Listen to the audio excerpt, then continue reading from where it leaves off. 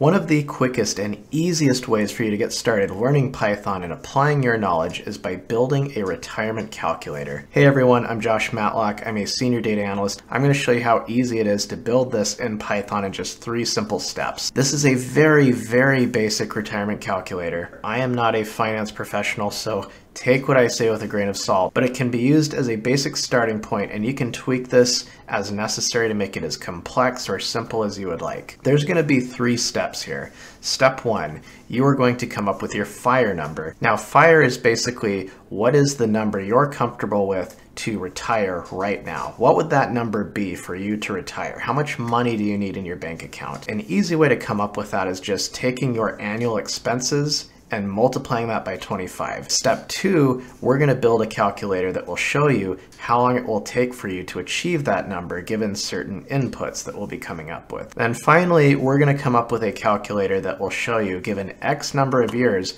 how much you should expect to have saved up in the stock market. All right, I've done enough talking, so let's dive right into it. Now, we already did our first step of coming up with our FIRE number. The next step we need to do is write our function.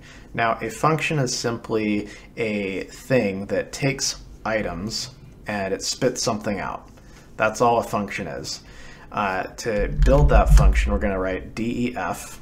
That's the syntax to get a function started. I'm going to call this how soon. That will be our function name. And then we're going to put in some parameters. Those parameters are going to store some number, but first I need to name them. And there's going to be 4 things that we're going to plug into this function. We're going to plug in our FIRE number. We're going to plug in our balance in our 401k, so the amount that we currently have sitting in a 401k. We're going to factor in the expected rate of return on the 401k, so I'm going to call that the rate. Finally, we're going to come up with the amount that we're going to pay into the 401k with each paycheck. So I'll say paycheck, or I'll just say deposit. All right, I'll just call it deposit. And now I'm ready to start writing the logic for that function. I have to incorporate those inputs somehow and have those be processed into an output. So first I'm going to build a loop in this function. So what a loop does is it's going to perform some kind of action until it is told to stop due to triggering some condition. In this case, it's going to be, we're going to have that loop run until it reaches the FIRE number. So this balance that we have, there's going to be stuff added to that balance, and that's going to be our deposit, and that's going to keep going up by an annual rate until it reaches that FIRE number. So to build that, I'm going to say while b is less than or equal to FIRE, actually let's say less than FIRE, take that balance, and we're going to apply the rate to that every year, and then we're going to add in the amount that we pay into the 401k also at the end of the year, but that's not going to get the interest applied. That's going to happen the next year. I know that's not the best assumption, but this is a really simple retirement calculator. You can make it as complex as you want. So what I'm going to do is I'm going to take the money we already have, B, I'm going to say asterisk equals, and then rate. What that's going to do is it's going to say take that balance, multiply the rate into it so that it increases, and then store that value. It's going to do that every iteration of that loop. It's going to keep going through that loop until it reaches that FIRE number. But that's not all. In addition to that, we also want to say B plus equals deposit. What that's going to do is it's going to say, all right, take that balance of, let's say $100,000. Let's say the rate of return is 10%. It's going to go up to $110,000. And then let's say we deposit like $1,000 every year. Then it's going to take that $1,000 added in to give you $111,000. And then the next year, that cycle repeats. That $111,000 is going to be given another bump by 10%, and then the next deposit is going to take place. Okay, one last thing that we need to do here is we need to keep track of the number of years that are elapsing. So I'm going to add a line of code right above this while loop. I'm going to say I equals 0. That's going to represent our number of years. Actually, it'd be better just say years equals 0.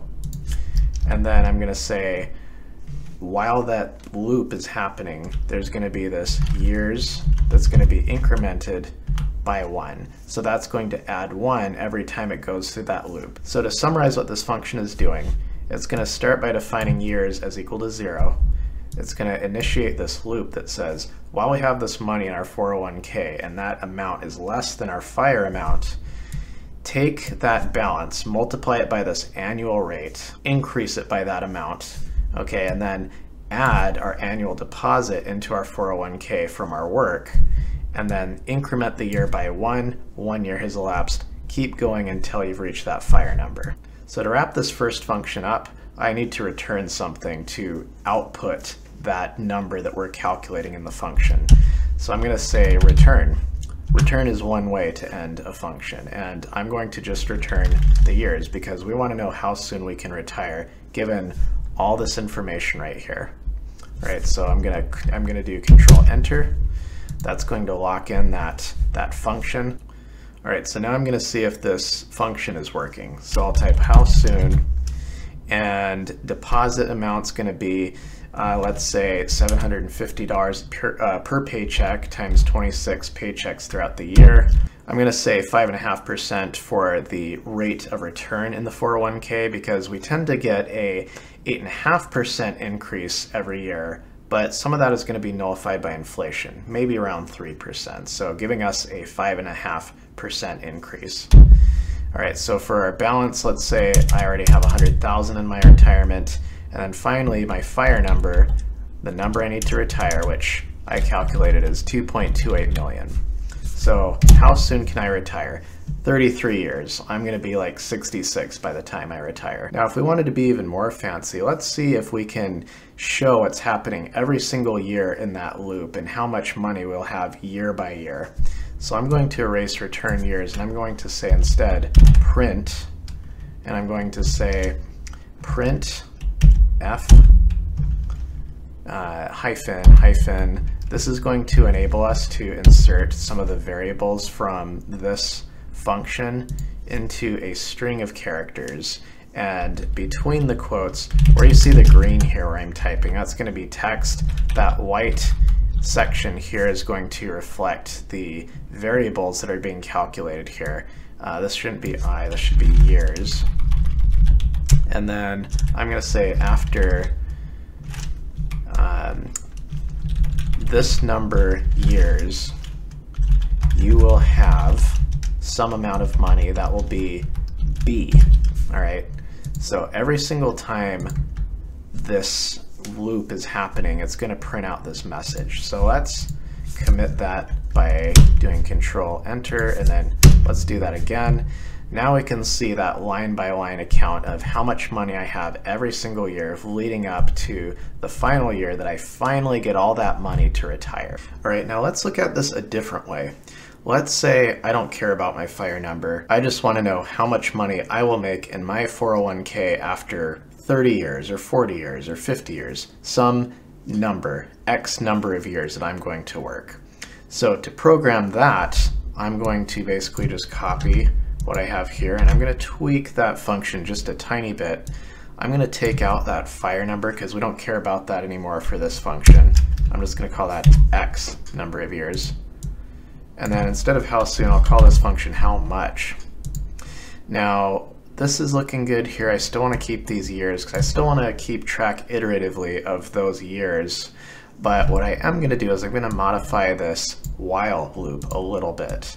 So instead of waiting till we get to FIRE and comparing that to the balance, what I'm going to do is I'm going to say while years is less than X number of years that we're going to be working.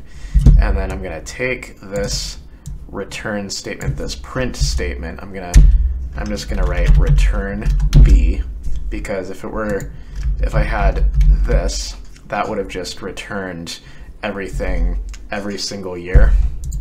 I'm just going to say return the balance at the very end when that function is, or when that loop is complete. So return B, Control Enter.